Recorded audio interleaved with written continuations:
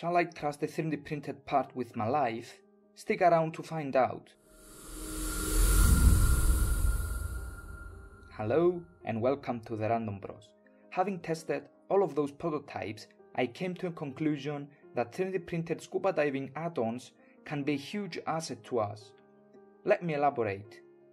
After having a bolt snap jamming on me mid-dive, I decided to design this 3D printed breakaway adapter.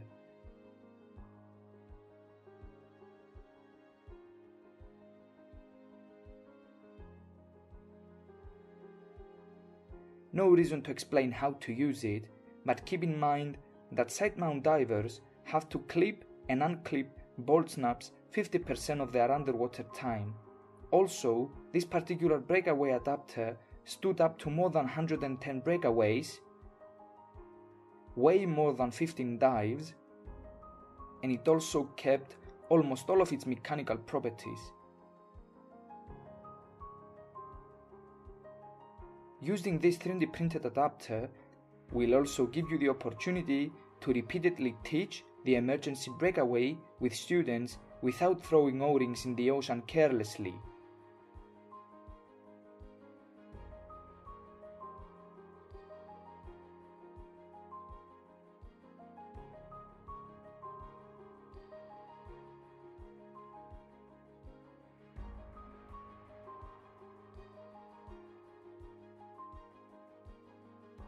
Next up, I made a very simple yet effective handle for my XTip.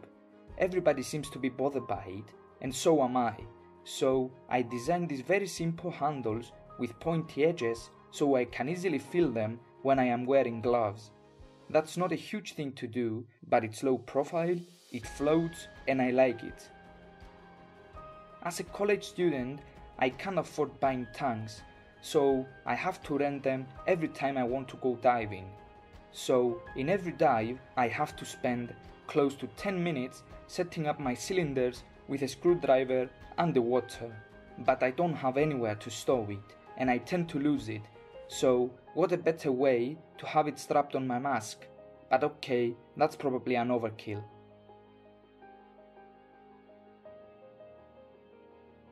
Oh, did I say 3D printed?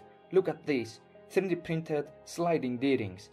Everybody seemed to be bothered by those when I posted them in a Facebook group, but I can understand why. At first, it's my responsibility to be safe. Secondly, XTip includes those rubber things in their kit and everybody seems to be okay with them, not to mention that they deteriorate after minimal use, and it's suddenly wrong to use a 3D printed sliding D-ring that I can design to perfectly suit my needs.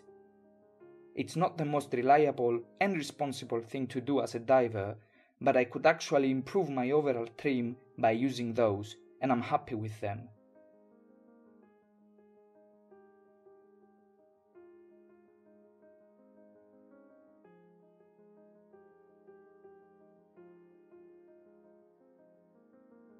And let's face it, 3D printing is here to stay. Whether we like it or not, technologies like this are improving rapidly and we can barely catch up with them.